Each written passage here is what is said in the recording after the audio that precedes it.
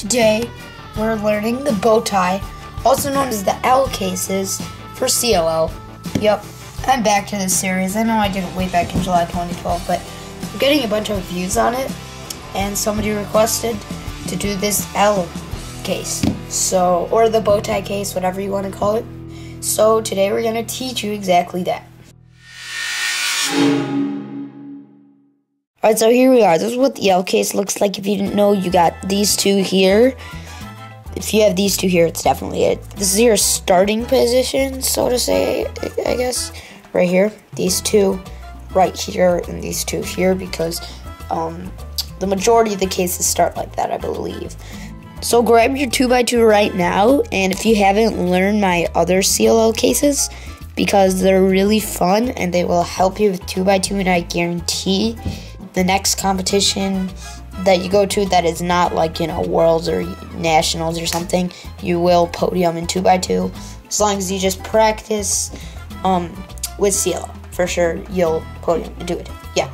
Anyway, there are 6 different cases as usual, and the way you recognize them is by looking at these 3 colors. This one, and this one. So again, your starting position's right here with this here and this here. But if you just want to know it's the L case, you can already know when you're right here that it's the L case. I mean, you just have to position it right here. So anyway, this is the first case. It's super easy to recognize. First, you see these colors are opposite, okay? And these colors, these two, are the same. So opposite here and same here. This is a simple case that you probably already know from 3x3.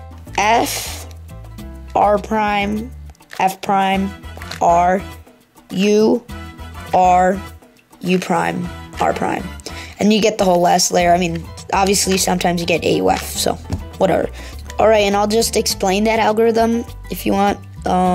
What you're doing is F, you're bringing that block up, then R prime, you're bringing this up, F prime, R. So now, basically what happened from doing that, you can think of it as the backwards of sledgehammer, F, R prime, F prime, R.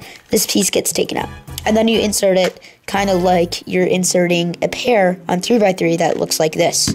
You just have this right here and you have to insert it like that. And that's the same thing here.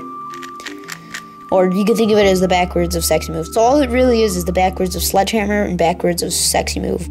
This is another case. You probably already know it. If you've ever done a Y-perm, you already know this case for sure. You recognize it. These two colors right here and here are opposite, and these two colors are different.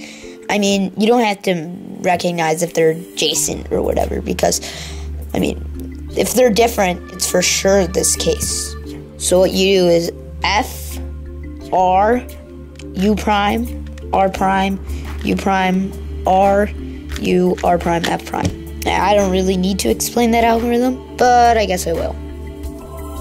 You bring this block up, and then put this piece right in here with R, U prime, R prime. And then you do a U prime, and then you put this piece right back in here, R, U, R prime, and then bring the block back. And then, of course, there's sometimes AUF. Now we're going to move on to the not-so-easy cases, so to speak, but you'll memorize them, but chances are you have not memorized them before because they're not in, like, any 3x3 algorithms or anything. So this one you recognize these two are the same and these two are opposite, okay? So these two are the same. These two are opposite. As you can see, orange, and then orange and red, they are opposite. R, U2, R prime, U prime, Y prime, R2, U prime, R prime, U, R2. So again, I'll explain it this time. R, track this piece, U2, R prime. That gets that piece in the back. Now bring it here, U prime. And then you're going to rotate. And you kind of want to rotate while doing the U prime, I guess. And then you do R2, U prime, R prime. And that gets this block here. And then U, R2, just to put it back in.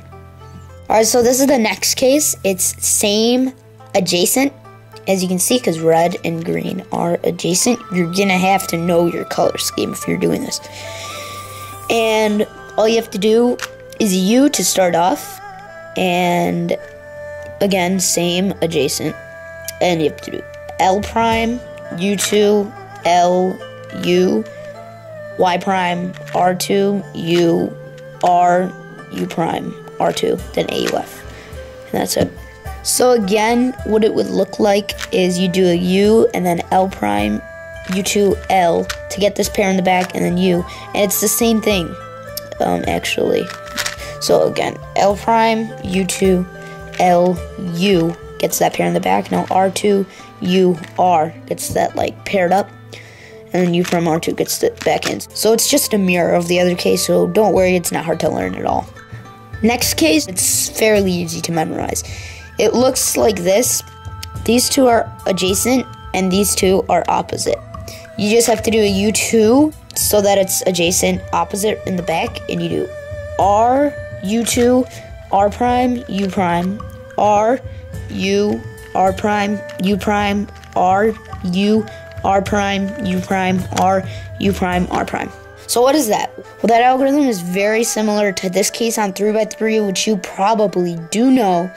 You might use the F sexy move 3 times, F prime, but you might use this case, R, U2, R prime, U prime, R, U, R prime, U prime, R, U prime, R prime. And that's very similar. You just do the U2 again, and then you do R, U2, R prime, and that gets that in the back, U prime.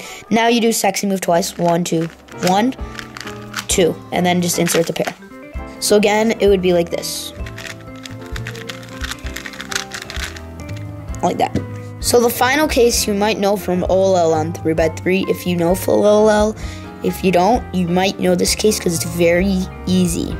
It is this OLL on 3x3 where you know, I'm not going to explain how to recognize it. It's just R, U2, R2. Okay, yeah. Now we'll go through the actual thing, what it is. You recognize opposite same, and you do no AUF, R, U2, R prime, then R prime again. So it's really just R2. R, U2, R2, F, R, F prime, R, U2, R prime. So that alg is very easy to memorize if you don't know it. It's just R, U2, R prime, and then sledgehammer. But since they kind of cut into each other, it would be R, U2, R2, F, R, F, I. But whatever you want to think of it. So R, U2, R2, but kind of R, U2, R prime, then sledgehammer. And then you do R, U2, R prime again. And then you just do UF. So that does it for our L cases. I will do the next case by viewer request. So you comment below and tell me which cases you want to learn next. And I'll make the video within a day. Well, if you do it today, that is, because, you know, I'm probably not. It's hard to make it on school days. But yeah, that's it. Have a nice day, and I hope you are going to learn full of CLL by April, like late April.